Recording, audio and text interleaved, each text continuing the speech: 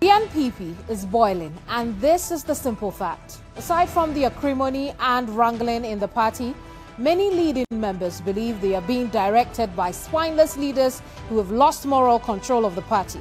To others, the current reality of the party is a long-awaited reckoning due to what critics say is grossed over indiscipline, lawlessness, and plain factions that have deepened the cracks of the NPP. The party wants to break the eight, but already leading members like Alan Tremonting have either resigned in reality or, as Boachie Jacob puts it, in their hearts. Does the current form of the NPP reflect his old self, or is self-destruction in the process?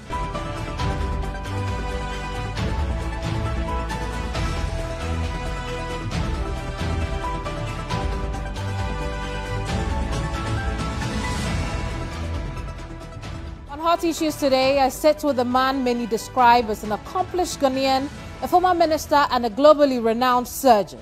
While he has always covertly meddled in politics, his run for flag bearer and subsequent ministerial appointment made him a known political face in the governing New Patriotic Party. He will, for the next hour, tell us how the NPP got here and what he sees for the future of the party he once wanted to lead. In the last couple of years, he has been a thorn in the flesh of his own party, but to what end? Professor Prof Frimpong Boateng is my guest today on Hot Issues. Prof, you're welcome to Hot Issues. Thank you very much for having me.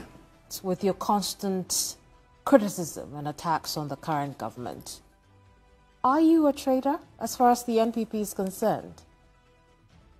I don't think I'm criticizing or attacking the government, no. The president said we should be citizens and not spectators. So I'm offering my views to make the party stronger and Ghana a better place. Would you consider yourself a traitor of the NPP? Oh, not at all. I'm a patriot. That's what I would say. Oh, no, don't. The word traitor is too far away from, should be far away from my dwelling place.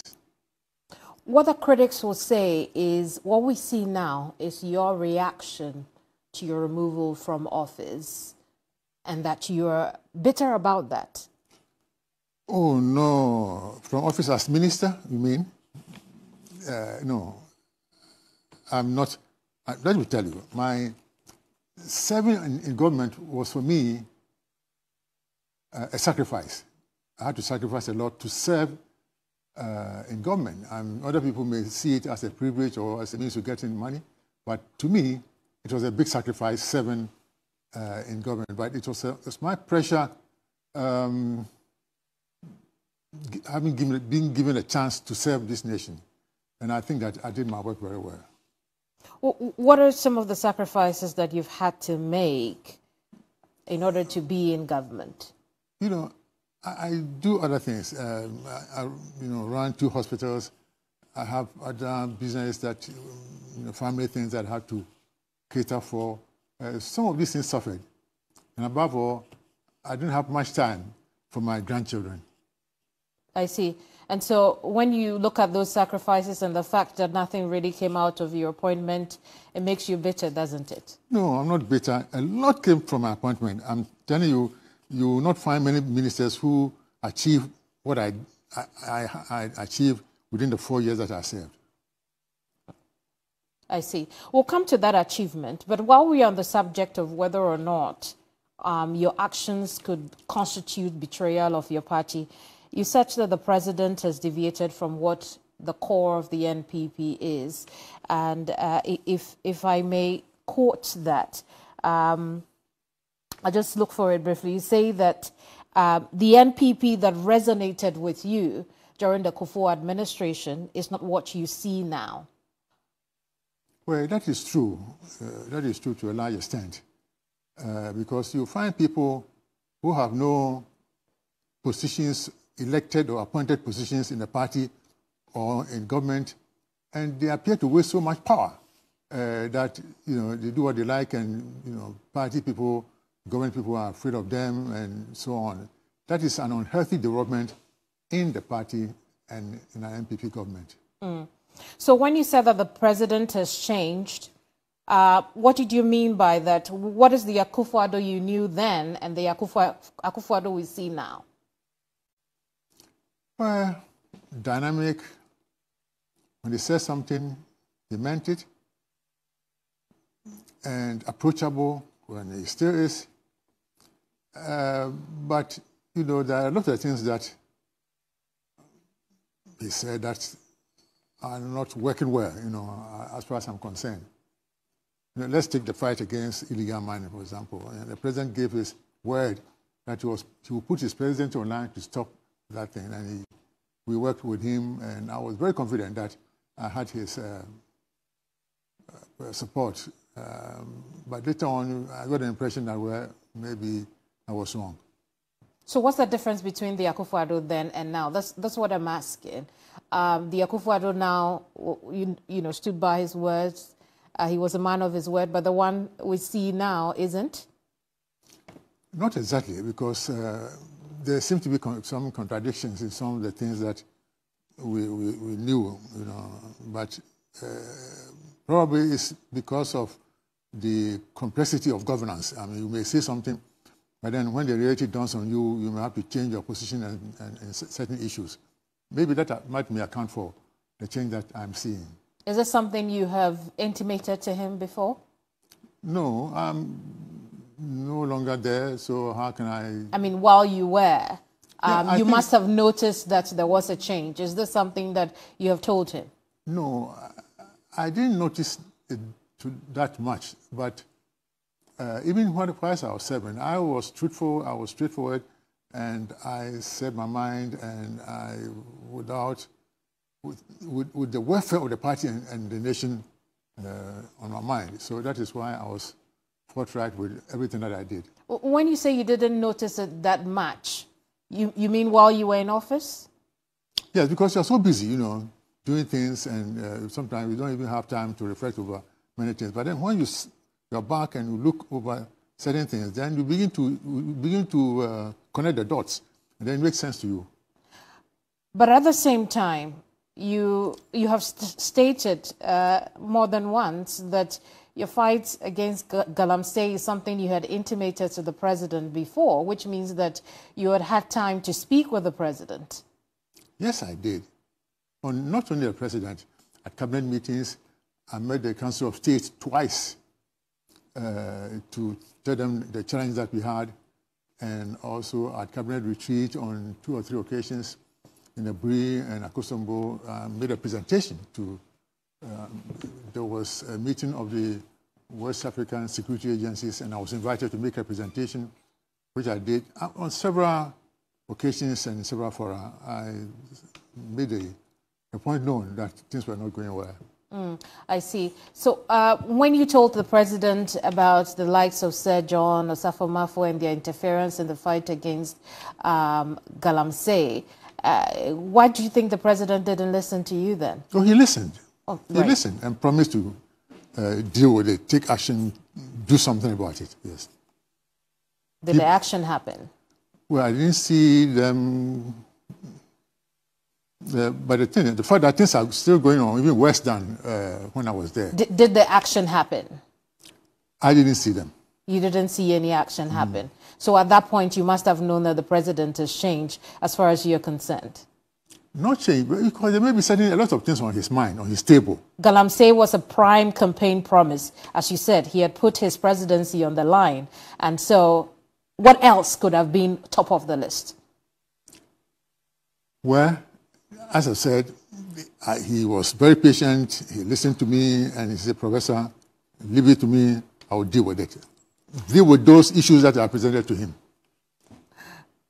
Did you have any impression that perhaps the president was not prepared? Maybe there was not the wherewithal to fight Galamsey as it is, or as some have alluded to, the president could have been a beneficiary of Galamsey?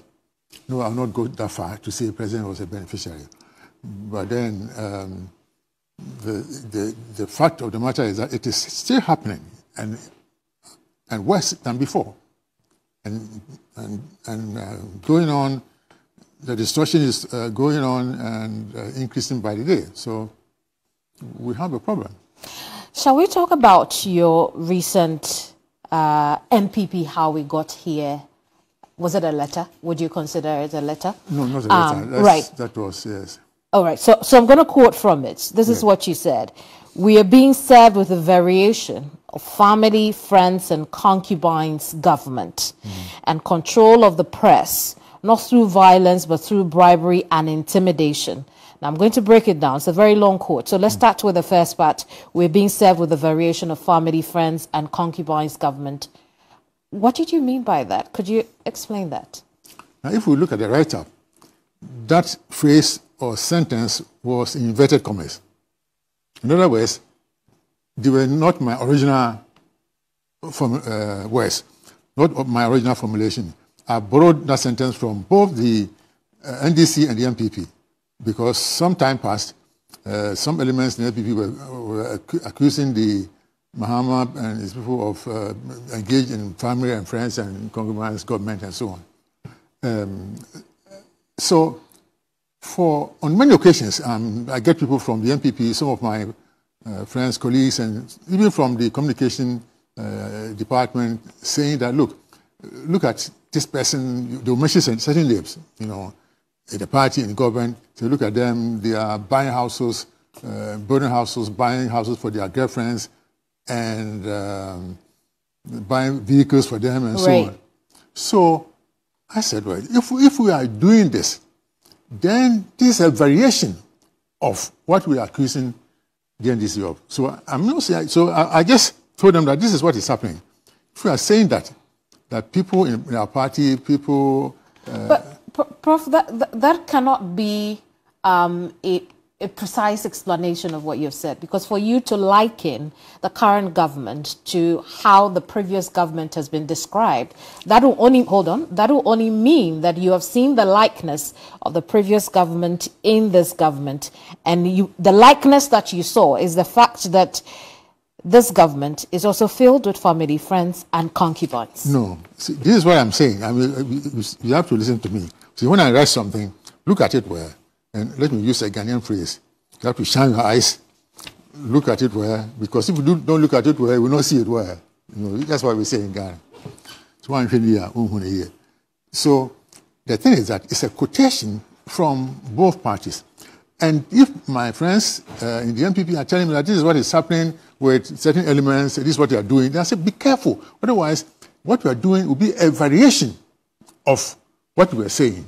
So that's the explanation. I'm not saying that the government, Akufo-Addo government, is full of this. No, this is what I'm saying. That what some people are doing. So what people have told you is the fact that, or what they have complained to you about, is that the government has, or officials within the government are perhaps buying properties for family, friends, and concubines who are benefiting directly from the public kitty. This is what I'm saying, yes. So if we do that, there's a variation of what we were... Do you think that is the case? I have no direct proof, but if people are telling me, then I was telling them, this is what if we are saying this is true, then it's a variation of what we were criticizing others for. But again, Prof, I just want to go back to NPP, how we got here.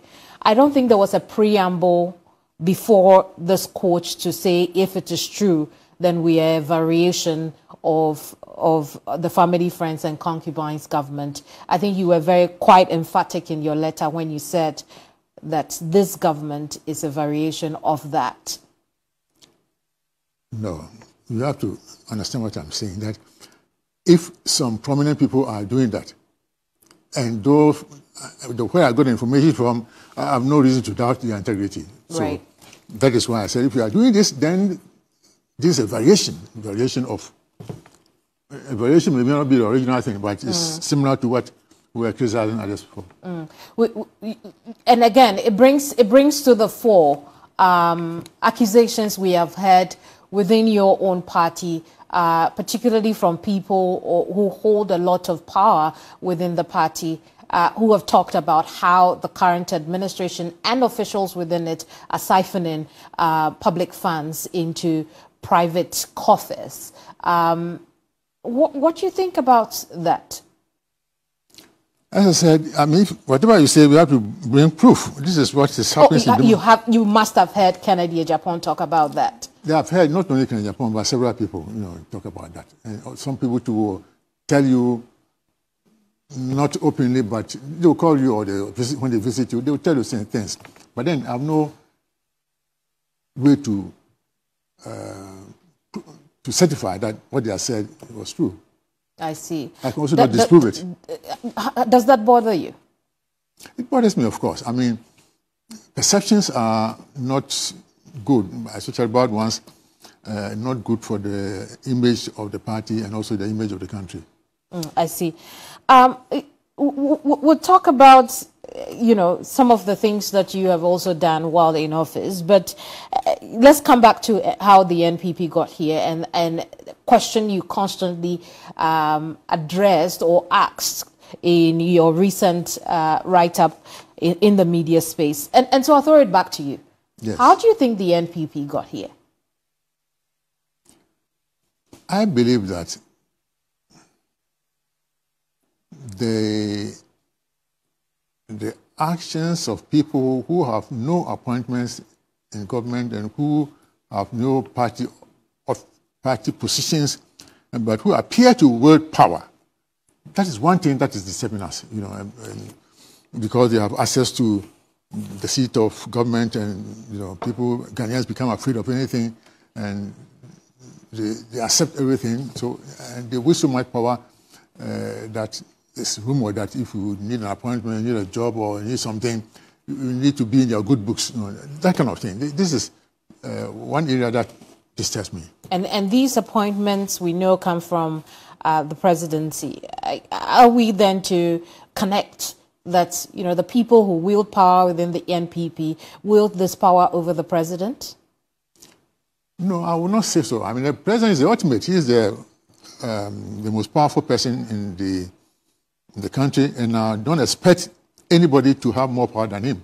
He can delegate some of his authority. So the president knows what he's doing when it comes to appointing the people who are doing injustice to the country. I'm not saying I'm not saying that the president has appointed them, but somehow they are seen to wield a lot of power, to the extent that one of them is being described as the Prime Minister of Ghana, something that does not exist in our constitution or in the way we do things. I see. And this person you talk about, again, you mentioned him in your recent write-up. Who is this person you talk about? He's the Prime Minister. As the Prime Minister, the de facto Prime Minister. That is how you put it. Yes. Who is this person? He's the de facto Prime Minister. Does this person bear a name? No, I don't. Of course, he bears a name, but I'm not here to mention names. So how do we know who and what you talk about? You go and research and find out, because if I mention a name, somebody will tell me, proof that is the Prime Minister. Right. So what is it that this person does or is doing that is contrary to the very core of the NPP? Keminni, if you allow me, I can't go into those these days. Why not? You can find out for yourself, and then or ask around. Talk to people in Ghana, in the parties, NGP, PNGC, and government, and maybe get your own stories. Well, doesn't your refusal to talk about it make you complicit in what's going on? Complicit.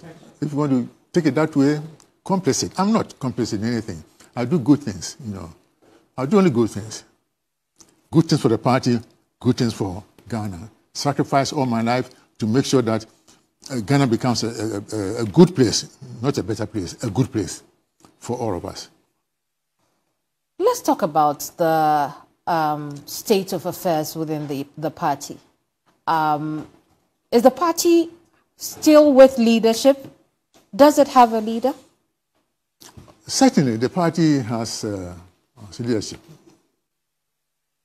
Yeah, the party is a party. Otherwise, it will not be a complete party. It's got all the officers, all the leaders to make the party a good party.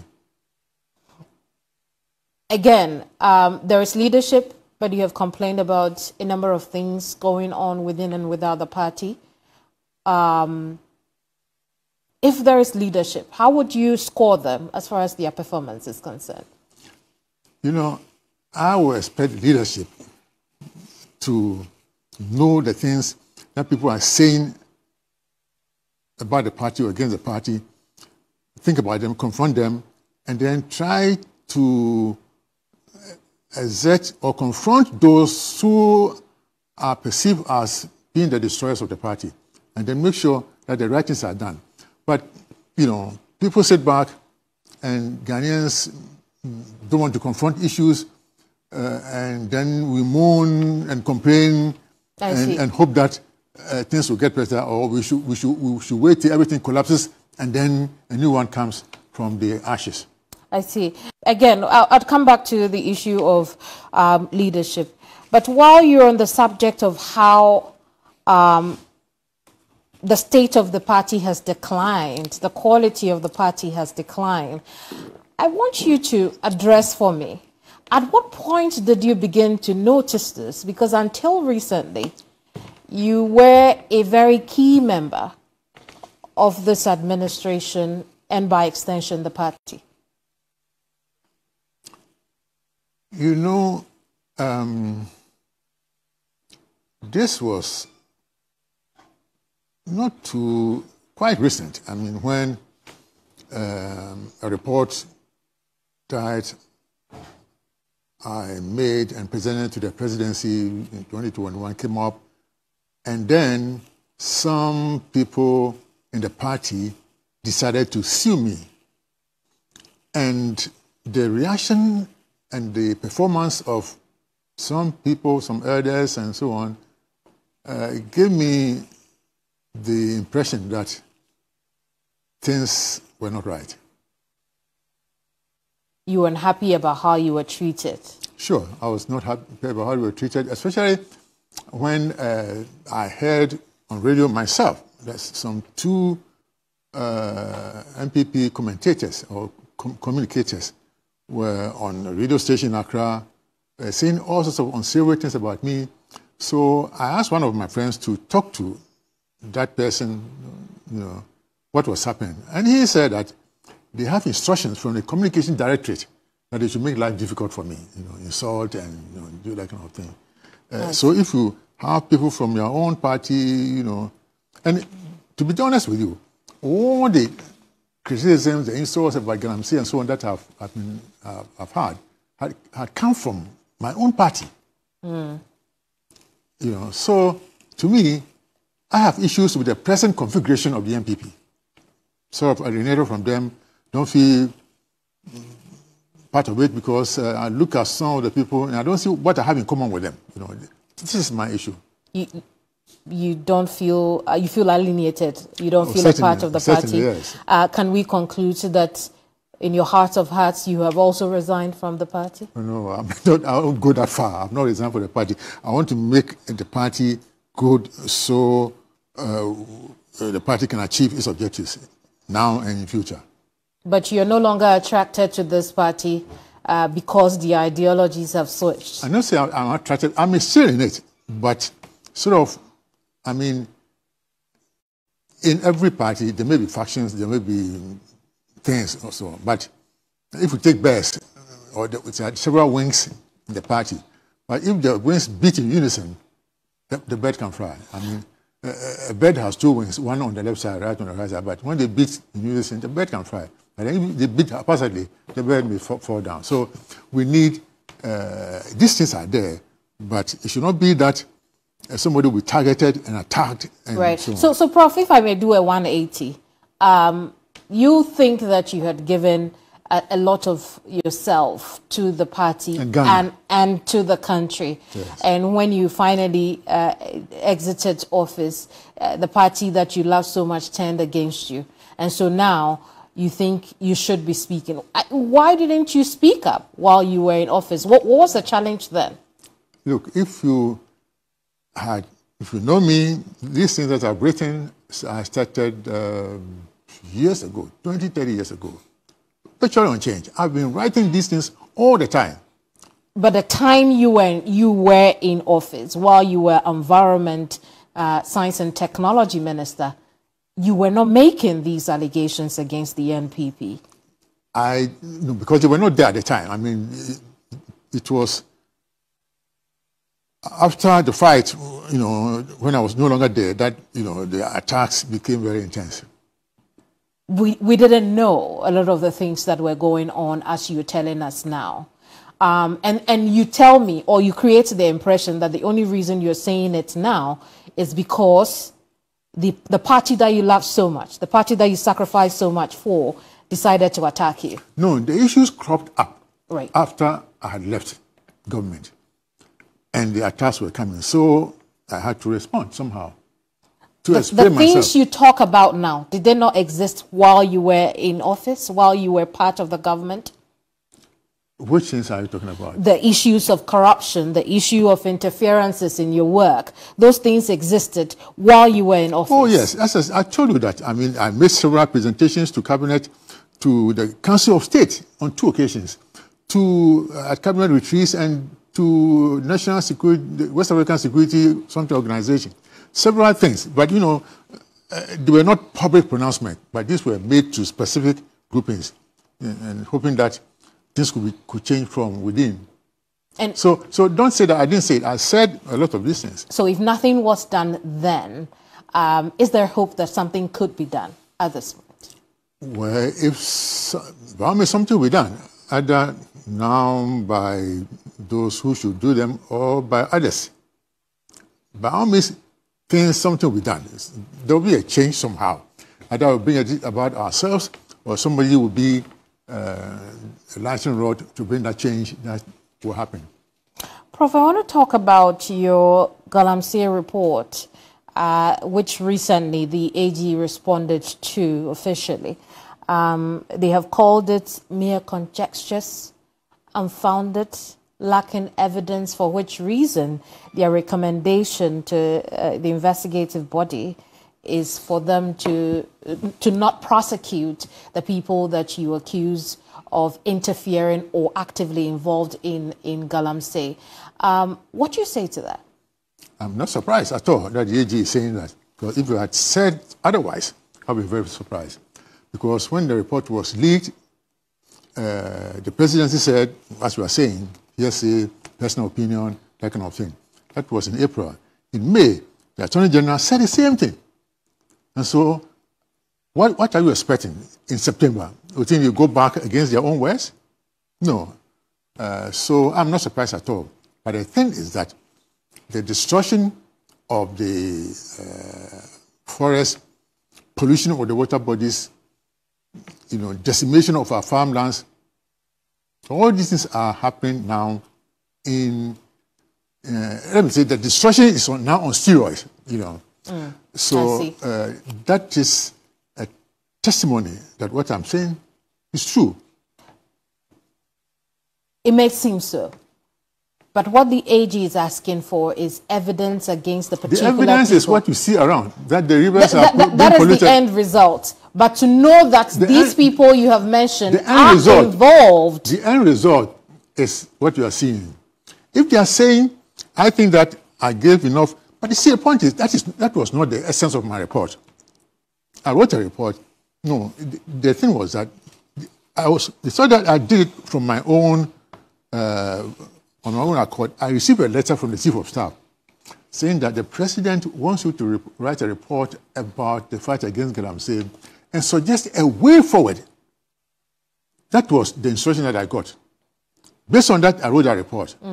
What our problems were, those who were interfering with our work, and then suggesting a way forward. That way forward was that some people close to government and in the party are involved. So if you want to stop it, then stop it from around you. And that's why you named those people. That's why I named it. My question is, what exactly are the roles those people have played for which you named them? Is there evidence? It's all written in the report. Okay. Did you provide this evidence to... I did. Because the AG is saying that you have failed to cooperate with their investigations. It's not true. I cooperated with the CID fully. At some point, I didn't hear from them, They didn't ask me for any information. Well, they say that you have refused to give them evidence. Did you give them any evidence beyond the report? Of course, I did. Okay. What was the nature of the evidence that you gave them? Do you want me to say it now? Yes. I gave documentary evidence, pictures, video, and several reports. And a lot of them on pen drive and so on. So then the AG's point that you gave the media publications is correct, instead of hard evidence. What does it mean by hard evidence? I mean, as somebody who has written a report, what evidence do you expect from me, apart from words, documents, videos, and things, pictures? I'm not an investigating agent. That's not my job. I was a chairman of a committee, and I wrote a report. So you have to go around and see whether what I'm saying is not true. I mean, look, the Galamsey, listen to me. The Galamsey is worse now than before. We have regional ministers, we have DCs, MPs, police people, customs and forestry commission people scattered all over Ghana. I did not see these things. If you go there, you get the evidence. Well, those things are there. Prof, what I'm asking is, and please stick with me here. What I'm asking is, when you mention names like Kojo Nkrumah, what role did he play? When you mention names like... I didn't say Kojo Nkrumah was engaged in Galamsey. He did something, and I wrote about it. What did he do? No, I don't want to go into those details. So in the report. So if the AG decides not to see anything or doesn't see anything, I cannot say anything. It's up to him. That's how he interprets information. Is this another indication that really the country has lost the fight against Galamsey as far as you're concerned? For now, but I don't know what will happen in the future. Maybe the next government or so may have another strategy to solve the problem of Galamsey. I hope so. But we also hear that you have compiled some evidence and given to Shraj on Galamsey. Is that the case? That is the case. Somebody, I think an MP for South Dai, reported to Shraj that Shraj should go into that report and investigate. So I was called to Shraj as a witness. And I had an initial chat with them, and they followed up with a list of things that they wanted to have, which I've given to them. Yes. Is this the same with the AG and the police? Well, they asked for more information, details and other things which the police didn't ask. Okay. See, I'm not a CID person. I'm not an investigator. I give you what you ask for. If you don't ask me things, it may not even occur to me. But these young people, I think, were very professional. They were very specific. They wrote the things down. So I went to the checklist. And provided them the evidence. So comparatively, you think the CID and by extension the AG did a poor job on this? It's not for me to judge, but I mean... What do you think? What do I think? If they say that what I've written is hearsay, conjecture, personal opinion, and so on, then certainly they did a poor job. I see. I want us to talk about the future president in a bit, but we'll start off from the bottom of that letter. Yes. Where you say that, to make matters worse, the NPP establishment is busy promoting a presidential candidate who, to your mind, is the most vulnerable and has more baggage than all the aspirants. Are you referring to the vice president? Yes. Why so? Why do you think it's a poor choice for your party? I'm not saying it's a poor choice. I mean, if we are strong, then we leave him and to compete on a level playing field. But then if party people, government appointees, are more or less whipped in line to toe that line, it shows that he's weak and he needs, that kind of support. What are some of the baggages that you think he carries with him? Look, a lot of pronouncements that he made in the past,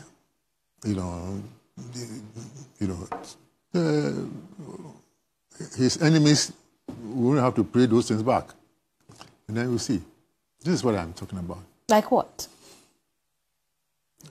Like if the fundamentals are weak, that kind of thing. Those clips, there are so many of them.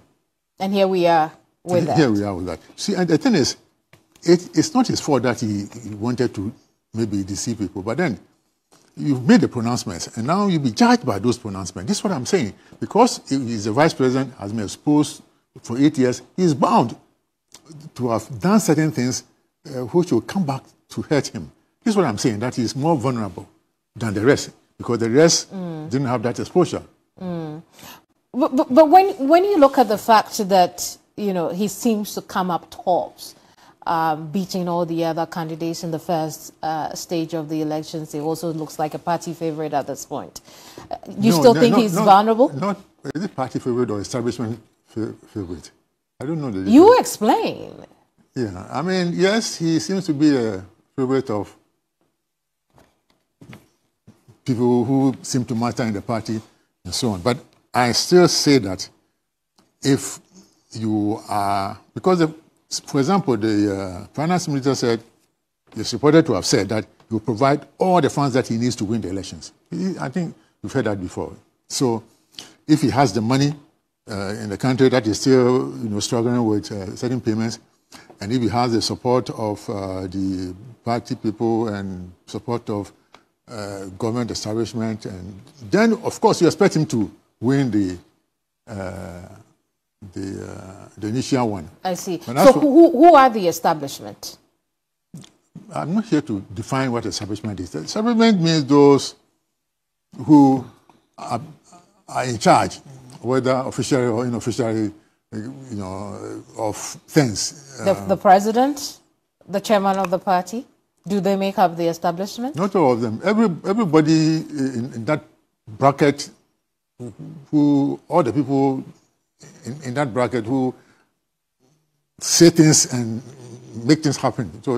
So you think the president is part of the establishment? Why do you want to push the president in there? I want to know. I don't know. I mean, I don't have to define establishment to people. Establishment is establishment. You can look for it in the dictionary. But, well, in your case, you have defined establishment to include people who are promoting to establish the Vice President, Dr. Mahamudu Bawumia. So I'm asking you, who are these people who make up the establishments within the NPP? It doesn't really matter, but I mean, all the people who matter, you know, in government and the party, including elders and others who think they are important, they are the establishment. If things go the way they are with the vice president, he leads the party into the 2024 elections, what do you think the fortunes of your party could be? Whoever wins the primaries will have it tough. It is possible. NPP can win, but it's not going to be easy. You know, we need to work hard and also be able to answer the many questions that, because you see, the last one was not easy. So this one is going to be more difficult. And especially when you have a supposedly financial guru and vice president, you know, for example, I mean, if we had the president, Nana Akufo-Addo, is a strong political leader, no doubt about that. And we had somebody who was supposed to be a strong economic leader. The two of them combined did not take us to where we wanted to go. Now the strong political leader is leaving the supposedly economic man alone. But the NPP sold the vice president to the Ghanaian people as an economic maverick. And so if now you're saying that you can't even say that he's an economist. No, I'm not saying that. It's not coming out of your mouth. No, I'm not saying that. Then the NPP lied to the Ghanaian people about the vice president. I don't know. No, what I'm saying is that we had a strong political leader, a strong economic person together managing things. And things didn't go well. Now the strong political leader is leaving. And only the other one will remain. So it's going to be more difficult for the party. Should the NPP be given another chance in government at this rate? The NPP, but not in this present configuration. But that's what we are taking into 2024. No, I wish that there will be a change because, see, look, to be honest with you, I cannot be on the same side as the supposedly de facto prime minister. I mean, we can't play, I can't be on the same team. So in that respect, there must be a change. And we are not seeing that change because de facto is still around. The establishment candidate who you say, you know, is vulnerable and comes with a lot of baggage is still around. Could be going into 2024. So if these people are around, are you leaving? No, I'm not leaving. But you see, ideally, this duopoly, MPP, NDC, I have, although I'm a member of the MPP, I would wish that we had a strong third component that will offer strong competition to both MPP and NDC, so that Ghanaians will have a choice, a broader choice. Because otherwise, this party will rule and then toss Ghanaians over to the next one, and then, you know, we'll be struggling MPP, NDC, MPP, NDC. But, you know, I like the MPP, but not in this present configuration. But I like Ghana more. I want to see a Ghana that is good, creating jobs, creating wealth, so that young people will have a future in this country. You know, it worries me so much. Talking to my children and some of the older grandchildren, they are disillusioned, you know. They said, Papa, you know, in fact, my children don't even want to work in any government department. I see. They are not in the public service. They are doing their own thing. So we want young people to be able to have their future in Ghana. If we talk to young people, 90% of them will want to leave the country, and only about 10% will want to stay here. It's even worse now. So let's create wealth. We have so much resources. Ghanaians are smart. If they are given the chance, they will perform. So, and we have universities. This is what worries me, Keminni. You know, why do you have all these universities? They are there to research and solve our challenges, our problems for us. So sometimes I ask myself, why are the universities there and we still have all these problems? Because somehow they are not involved in the solution of the national problem. See. Let me rein you back into the politics of the NPP. You talked about you wish there could be a third force against the NPP and the NDC. Could Alan be the third force in this 2024 elections? Is he quality enough? He could be part of it. I mean, there are several, I believe that there are several people outside the two parties who want a good Ghana. And also, there are people in the MPP who may not be happy with what is happening now. And there are also people in the NDC who are not happy with what is happening now. And if all these people come together and create a force, I think that it would be good for this country. Could that be, could those people, one of those people be you? Me? Yes. Well, no, the fact that I am suggesting this means that I wish I could see it. But then I have no ambition to become a president. My ambition is to see a Ghana that is good. No, but what I'm asking is, could one of those people who could be supporting the Alan Dream be you? No, I'm not supporting Alan Dream. You know, Alan could decide to join, or there are several people. I'm not saying that Alan is number one and people should come and line behind him. No. The baby people around, they can come together and decide at some point who will be the leader. So where will your votes go if or when the vice president is approved and elected on the ticket of the NPP for the 2024 elections? My vote is secret. Where would your support be? My support will be for Ghana. I'll look at many things. You know, I mean, I take my decisions carefully. I'll look at my decision and ask myself, do I still want these people, 1, 2, 3, 4 people, 6 people, to still remain in power and do what they are doing, continue to do what they are doing? If the answer is no, and I know where they are aligned, then it will have influence on how I vote and how I decide. But you have already said that you wish that there could be a third force that will win over the NPP and the NDC. And so then it questions where your support will be for the NPP in the 2024 elections, doesn't it? It doesn't. Of course, as I said, I cannot decide now because I don't even know. This is my wish. I don't even know whether such a force, I don't want to call it a third force, maybe it will be the number one force, whether a force will come and how it's going to be. No, but as a member of the party, if you're already playing with the idea that a third force should take over from both the NPP, your party, and the opposition NDC, it's suffice to say that really the love of the party is no longer in your heart. No, and we could say that at the current state, you probably have resigned in your heart. I've told you that I'm not happy with the present configuration of the NPP. And I'm telling you, it hasn't changed. And maybe it will change. Maybe it will change. I hope so. What makes you think that it could change? I don't know because we don't know. I mean, let's wait and see what happens in future. We'll see what happens. But while we're on the subject of party, again, I told you we'll talk about your open letter to future Mr. President. Yes. And listen to what you said also at the bottom. You talked about the political corruption that is gradually eating away Ghana's roots, which you say is disturbing.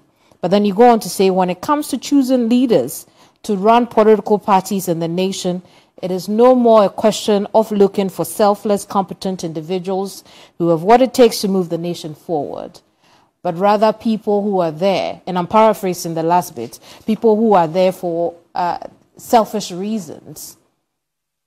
When you look at the candidates you have now, is there anybody who has the quality of the kind of leader that you think should lead, the kind of leader that should be in front of the NPP going into the 2024 election, and one that should have the potential or chance to lead Ghana as president?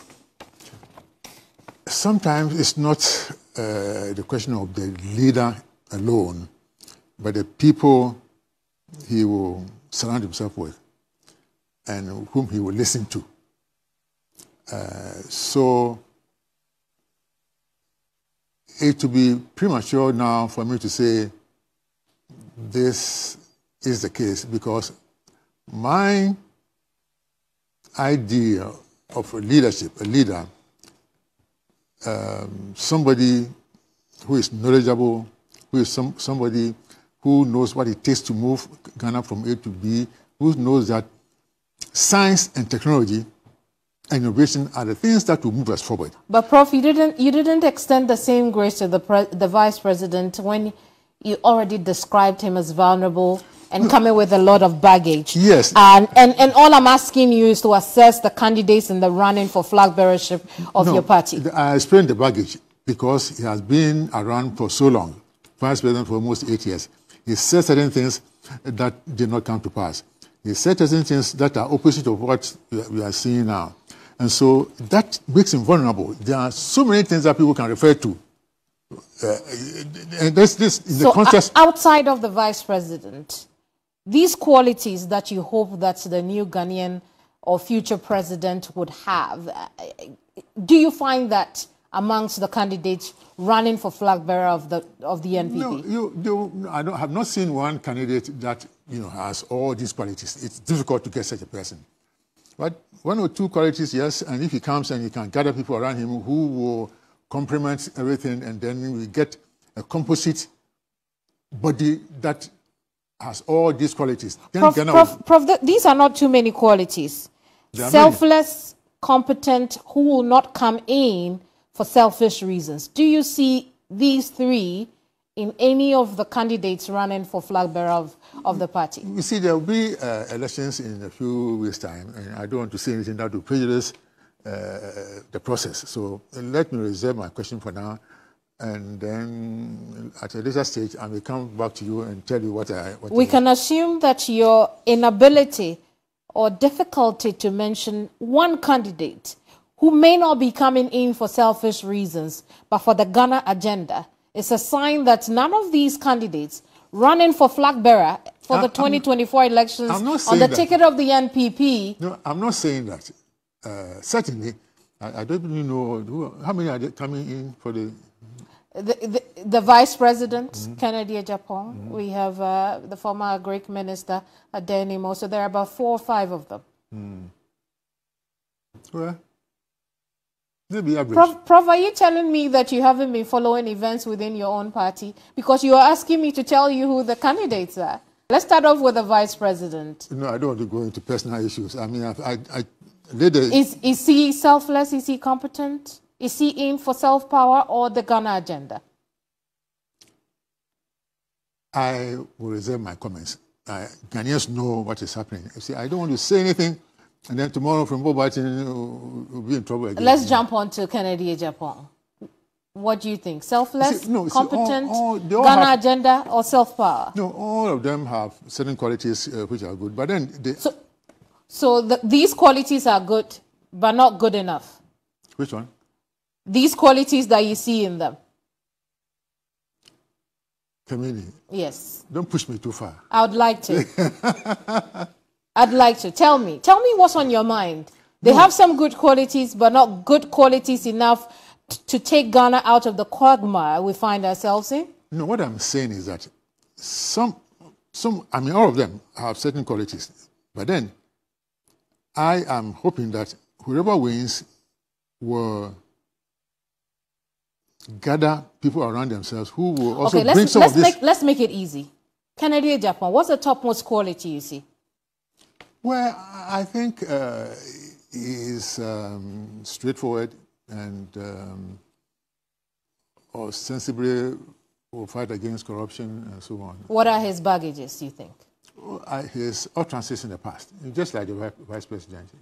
These are things recorded which will come. So it depends upon how I'm sure they also should go back and correct all these things so that they will know how to answer them. Does it make him fit for purpose? Which one? Does it make him fit for purpose? Sometimes you'll be surprised. I mean, whoever thought, look at Ronald Reagan. I mean, people thought he wasn't fit for purpose, but he performed well. Donald Trump became president, so we never know. These people you mentioned also come with a lot of questions while in office. And so I'm not sure if that is it's such a great example you make over there. Maybe not. What I'm trying to say is that certainly I don't see any ideal candidate, which is very difficult to get, even under normal circumstances. But I'm hoping that they will come with the strength that they have and then gather people around them who will complement their strength and potentiate each other and make Ghana a better place. But right, tell me how you think that we could find such a candidate, or even leader for the country. This is what I'm saying. That I may not know them, but there are several people around in Ghana who are good, who can be good leaders. Did the NPP miss the opportunity when they failed to give you the nod to be presidential, to have the opportunity to be president? Oh, you are going around. I'm not going around. All I have asked is, one time you had also wanted to be in the running for president. Yes. So I'm asking, did the NPP miss out on the opportunity? Oh, no, let me not talk about NPP. Let me say it for myself, that if I were the president, Ghana would have been like a paradise by now. Simple. And I'm not lying. I know the stuff I'm made up of, and I've sacrificed so much, my strength, my money, everything, time, and love for the country. So I'm not saying I don't have any ambition because, as I say, it was for me a big sacrifice being in government. But I want a Ghana that is good. I don't say I want a better Ghana. I want a Ghana that is good. Because something may be very bad and we can improve it and make it better, but it will still not be good for purpose. But the example of what you could have done that the Ghanaian people would have loved to see would have been your performance in the Environment, Science and Technology Ministry. Yes. But the Ghanaian people don't think that you did much there. Because they don't know. So tell us. Let me tell you. One, I told the president that I had never seen a country that had developed without the capacity to make machines, build spare parts, create processes. So I presented a program to him, and he accepted it. And that was to build a foundry and machine tool center in Ghana. Machine tooling is a computerized equipment that will enable you to produce spare parts with precision and accuracy. And the foundry is universal. I mean, if you want to produce drainage covers for road construction. Well, you told the president, but were these things done? Started. So we got the land at Atomic Energy. Within 6 months, we were very far. I imported the first batch of equipment, and I left. And it's in a standstill. Number two, I personally appealed to my colleague in Germany, the German Minister for Environment, that I needed to build some facilities that would deal with waste and create energy. So we built a pilot plant at a place called Jankoban at Chumangwebeja South. It's a facility that deals with waste.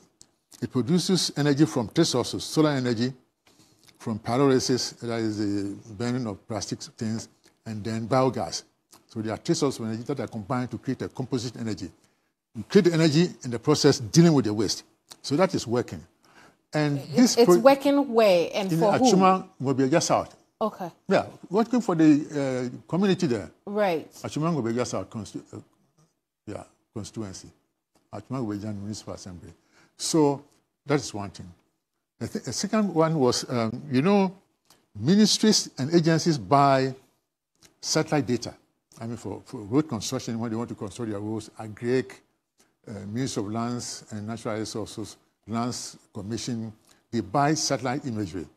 So I worked out a program with Viasat and then installed an Earth observation satellite at Kuntunsi, apart from the big one. So now, it seems you didn't talk much about some of the things that you were doing while you were in office. No, we see that that's the thing. Journalists, about this machine tool center, journalists went there, when they were reporting, they say, oh, Frimpong Boateng, they are working on some better, That's this again, this information. I present with you information. You have to understand it before you can disseminate it.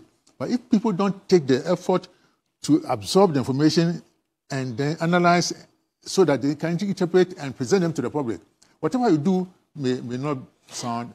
Prof, I want to ask you. And there's several things, so you go ahead with the next question. Indeed. I want to ask you, very respected, renowned surgeon, when it comes to your professional life, fantastic accolades come along with your name.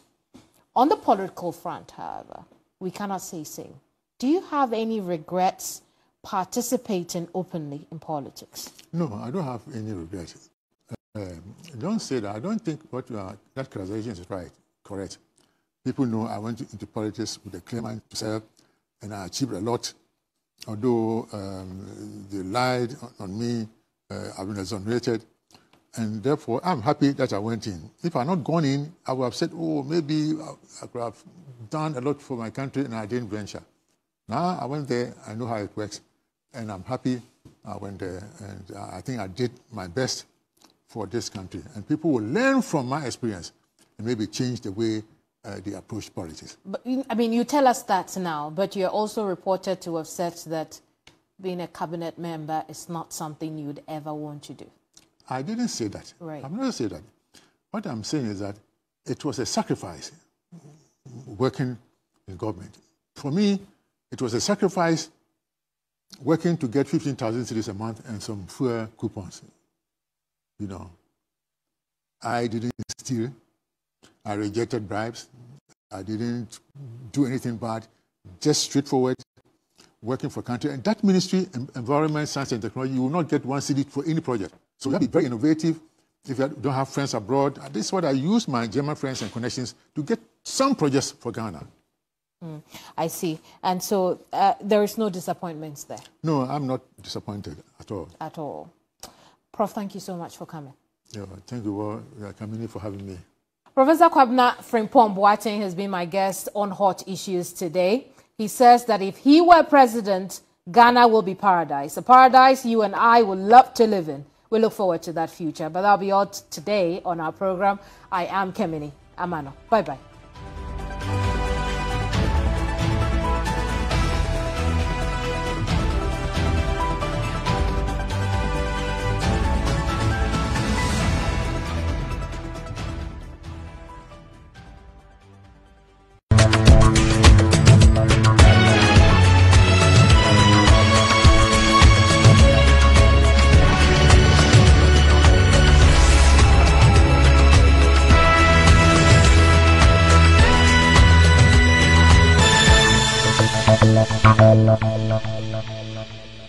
The Day Show is sponsored by Onga.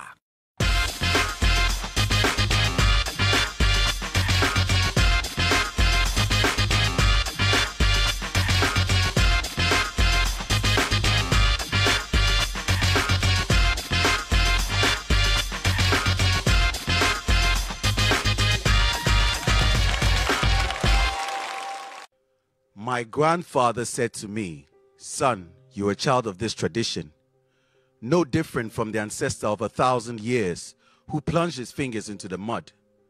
From this mass today you call death, pots were molded, pots which will keep water of life that sustained your great-grandmothers in youth. Your lips, they unfold with breath, cushioned in language as though a new leaf unravels. Bleu, segbeanapon, na PNFA. Upon navel, you were connected to a power that charged your existence. And if you ever run out of energy, the fathers of my fathers left you drums, song, dance, from which your strength should stand, fortified from the battery of those that wish we harm. My son, he sang in his son. You are but a future ancestor. The seeds sown before you are now fruits from which you must now plant.